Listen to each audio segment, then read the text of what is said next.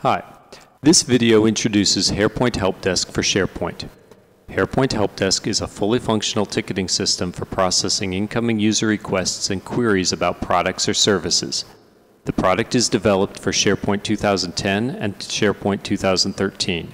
HarePoint HelpDesk can be used for two purposes: to support users inside the company or to process requests from clients, customers, and partners on internet-facing websites. This demo introduces the main features of the product and covers their fundamental operation. They include a licensing model that does not put any limitation on the number of helpdesk operators or users, an operator console that is well designed and simple in use. It includes a number of tools that simplify request processing and decrease response time, request creation by email or through a special web part which is provided with the product. Helpdesk operators can also create requests on behalf of users. Incoming requests can be automatically assigned to a specified operator or to a group of operators based on data entered in the request fields. Manual assignment of requests is also supported. HelpDesk includes flexible rules to monitor request lifecycle and to prevent SLA violations.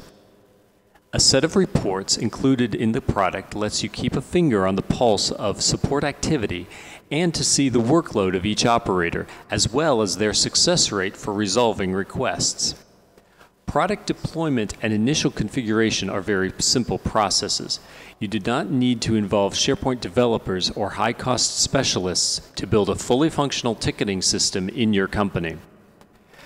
HelpDesk allows you to customize the forms and the templates for the email confirmations and notifications sent to users and operators. Now let us show you the product. In this demo, we are using the HelpDesk website with demo data deployed. The demo pack allows users to start exploring the product in a few minutes after deployment. It includes a set of user requests, configured rules to monitor the SLA, templates of operator replies, and a few articles in the knowledge base. Deploying the demo pack is the best way to learn the product in the shortest amount of time. We will show you the product deployment process and how to create a HelpDesk website at the end of this video. Now let's investigate the look and feel of HarePoint HelpDesk. HarePoint HelpDesk consists of four components. The first one is a special web part which you can add to any SharePoint page to allow users to create new requests and to see replies to them. The second component is a technician dashboard where helpdesk operators manage the requests. The third one is the reports dashboard, which allows analysis of request creation, responses, resolution, and processing, along with indications of SLA violations. The fourth component is a page with product settings. This page allows the site administrator to configure the product. We will start the product overview with the technician dashboard.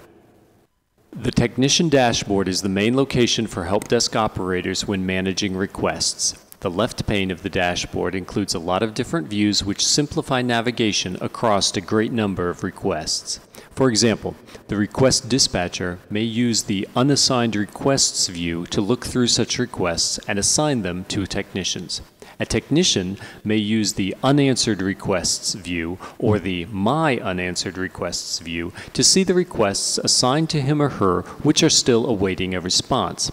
The central pane shows a list of requests that correspond to the selected view. The top pane includes buttons to apply different actions to selected requests: delete, assign to a technician or group of technicians, export requests to PDF, search across the requests, etc. An operator can view a request in inline mode without page reload. This mode is useful when an operator needs to look through the requests and perform a group operation like delete, change status, or assign the requests to a technician. HarePoint HelpDesk allows the assigning of requests to a single technician or to a group of technicians. The technician dashboard includes a set of additional tools to simplify navigation across a great number of requests. It allows grouping of the requests by one or a few fields. All view parameters which an operator adjusts in the dashboard are personal. They do not affect the list's appearance for other operators. Operators may also adjust the column's order, width, and sorting mode, or apply additional filters for column requests. To reply to a request, it should be opened in the request editor. While working with a request, an operator may display or hide the additional request fields where, for example, the operator may see all requests created by this user. An operator may leave internal comments which are displayed only to operators. They're hidden from users. An operator may also view the history of request changes. When answering a request, the operator may use public or personal reply templates to respond to frequently asked questions using just a few mouse clicks, or the operator may insert a link to an article from the product's knowledge base into the reply. When an operator provides a resolution, the reply should be marked as a resolution. In this case, a special message is sent to the user stating that the request is resolved. Confirmation of the resolution is required. To exclude the possibility that multiple operators answer the same request, at the right of the reply field there is a list of users who are viewing the request at the given moment. Operators may lock the request to prevent other operators from replying. The request will be unlocked as soon as the operator replies to it or if the operator closes the ticket editor window. When it is necessary to involve other specialists in resolving a request, an operator may create and assign one or more tasks which are linked to the request. When a task is created, the status of the request is changed to on hold, and this request is removed from the list of unanswered requests. As soon as the task is closed, the request status is changed to open, and the operator gets notification to resume work with the request. To monitor the life cycle of the request and SLA compliance, several of the product's settings should be configured. First, you can adjust timeouts for important processes such as the assignment of a responsible technician and auto-closing of the request. The second step is to create rules to monitor SLA compliance and setting the maximal time for the first response and the total time for resolution of the request. The key to the SLA system is the engine which monitors the request lifecycle. This engine is managed by SLA rules which allow selection of which request parameters should be monitored. Such rules can be created for each client, each product, each category, or for request priority levels.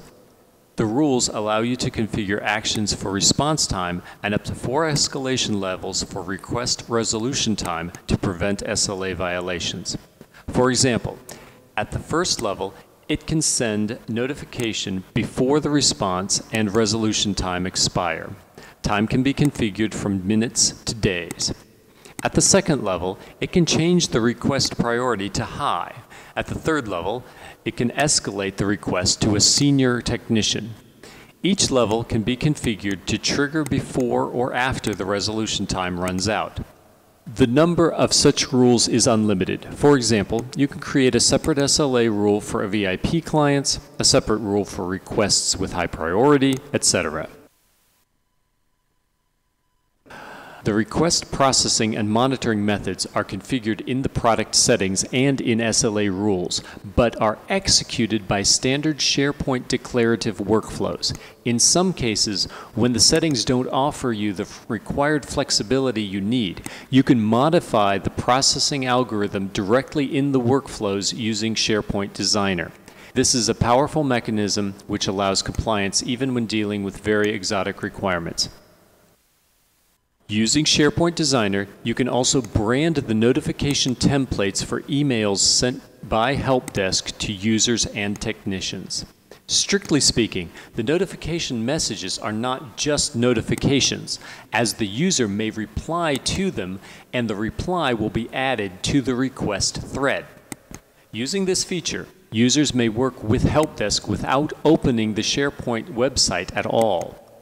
The operator can create a request on behalf of the user, and the user will get a notification by email and continue working with the request by answering emails. If the product is properly configured, user accounts can be created automatically when a request is created or when a new request is received by email, meaning that the user can create new requests just by sending an email message to the designated email address. Now let's look at the web part, which shows users a list of their own requests and allows new ones to be created. This web part can be placed on any SharePoint website. When the user creates a new request using a web page where the HarePoint HelpDesk web part is placed, the HelpDesk shows the user articles from the product's knowledge base, which correspond to the entered keywords. This helps reduce the number of requests which come through to the operators. The form to create new requests can be easily customized, and you can add any number of additional fields. The HelpDesk administrator can limit the allowed attachment size and select the types of attachments which can be added to the request. The next important part of the product is the set of reports which help monitor operator workload, response time, and success rate in resolving requests within the requirements of the service level agreements. To generate a report, just click the report name in the list and specify the period of time from which data should be displayed. It is possible to subscribe to reports by email and to choose whether to receive them in PDF or XLS format automatically on a configurable schedule. Now we will show you how to create your own HelpDesk site. It can be done easily and fast. The product deployment and initial configuration are very simple processes, and the product is ready for use out of the box. Minimal configuration steps are required. After product deployment, it is necessary to create a new website based on the HarePoint HelpDesk template. You can create an unlimited number of HelpDesk sites in your system based on this site template. When the website is created, it's necessary to perform a few configuration steps to activate all the product features. First, you need to specify the HelpDesk operators, or technicians, and the HelpDesk users. HarePoint HelpDesk supports third-party authentication providers and can create user accounts automatically. This feature is required if you wish to allow the creation of requests by external users who do not yet have accounts in SharePoint, or when you need to configure the product to receive requests by email.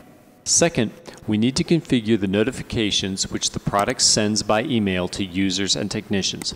We specify the URL of the HelpDesk website and the URL of the page where the HelpDesk web part is placed. These URLs are used in the notifications, and we need to configure them. Third, we need to add the HelpDesk web part to a page on a SharePoint website. This web page will be used by the users to create new requests and to view the operator responses. We advise placing the web part outside the HarePoint HelpDesk website. In this case, users will not have access to the HelpDesk website, which is better for security. In the web part settings, it is necessary to specify the URL of the HelpDesk website to which this web part will be connected. Also, you can adjust the web part appearance.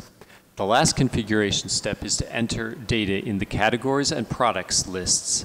Data from these lists is displayed to users when requests are created, so the user can select the corresponding category of the request and the product. It is possible to specify an operator or group of operators to which the request will be automatically assigned according to the user's selection in the category or product list. HarePoint HelpDesk allows creation of subcategories and subproducts. Now the HarePoint HelpDesk is ready to use. Additional configuration steps will be required when you need to configure SLA monitoring and automatic request escalation, or the creation of requests received by email. Also, you will need to add articles to the product's knowledge base and modify the reply templates to your unique needs.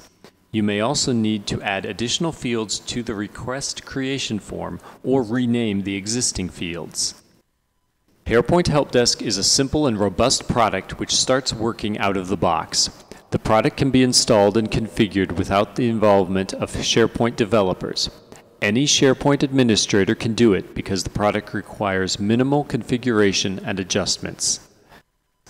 You can download a free 30-day trial version of the product on our website, www.harepoint.com.